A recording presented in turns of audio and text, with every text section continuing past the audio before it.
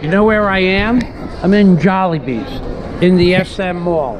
We just waited 30 effing minutes. 30 minutes for a hamburger and some kind of shrimp dish. You go online, somebody with a little computer takes your order, then you wait on that little line for 15 minutes.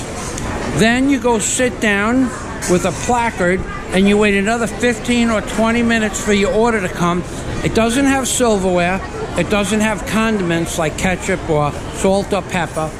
And then you got to go get that stuff. By the time you get your food, it's cold. 40 minutes from the time we got on that line to the time we got our food with utensils.